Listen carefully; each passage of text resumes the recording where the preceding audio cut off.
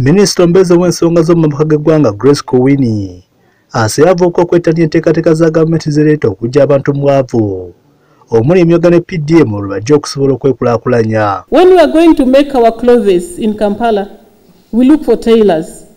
For Kitenges, we look for Nigerian tailors. We look for Congolese tailors. We hardly look for Ugandan tailors. So, what niche are you going to make? How are you going to shape yourself? Government planned money they called PDM. It put it into, it's under local government, I think. And under that fund, there is a 30% that is supposed to cater for issues concerning the youth. This is why I'm here to tell these leaders, be it civil leaders, be it political leaders, please integrate these youth, integrate these skills into those government programs so that they can benefit from here. Minister okwogabira abadde ku mukolo gw'amateeka ag'abayizi abakuusa emisomo gyabwe egy'omumutwe. Munkola gavumenti yatuma DIT ezobesa abasomi okufuna amabaluwa agakakasa obukugu bwabwe mu mirimu gy'omumutwe. Then on the issue of the startup capitals, I think, Chief Guest, this should be taken seriously because these people and their parents, they don't have source of income how to start their business. So we can give material or even financial support to them. Ono nga yeegatiddwako abakulembeze abalala basaba abayizi abatikiddwa obututulira mpapula zibafunye wamu n'obukugu bwabwe. Wabula byeyambise mu kutandikawo emirimu nga gavumenti yakusigala ng'ebalondoola. Design.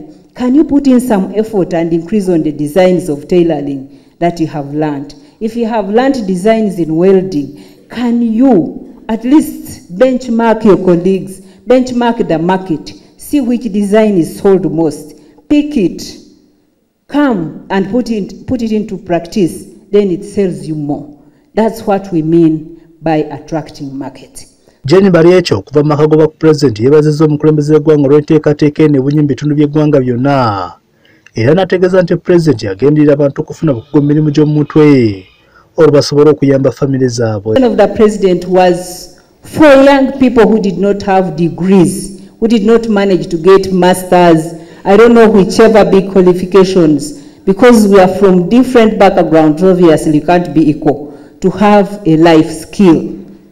To get a life skill, because if he had decided to supply food, now people would have eaten it over. If he had decided to give people clothes, it wouldn't be known. But he has given a skill which you shall be with for life. Omubaka wa County Rosisonga Bikasa yabatikiddwa okola ekisoboka kyonna okwetandika emirimu bukugu bwe bamaze okufuna. We create a niche in that area so that if anybody is looking for matoke, must come to Uganda. If anybody is looking for furnishers, must come to our skilled graduates here. Yingine akamugesha yemone mukugu muteekateeka z'okulaakulanya abantu mu nkola za pulezidenti. Asaba abatikiddwa okozesa obugwe bafunye okutereeza ebizibu eggwanga bye lirimu.